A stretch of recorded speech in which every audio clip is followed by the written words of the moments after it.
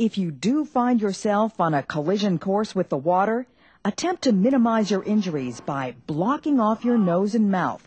Protect your head with your arms and brace for impact. Hold your breath until you surface and then quickly orient yourself to the hazards around you, such as propellers or waves pushing you against the side of a platform or vessel. If you are in danger, take immediate action to move away. Otherwise, stay put.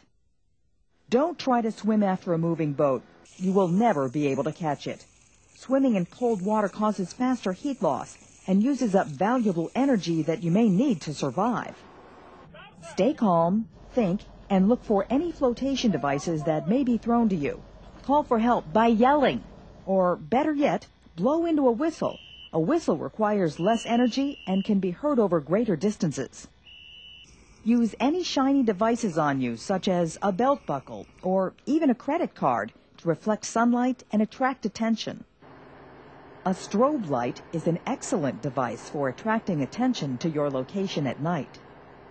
If a ring buoy with no line attached is tossed to you, or if there's anything else thrown or floating in the water, climb up on it to get as much of your body out of the water as possible.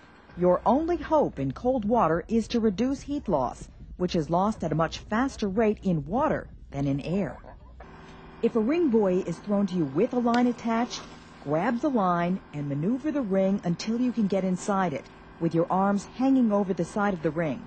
You can then be pulled to the vessel for retrieval.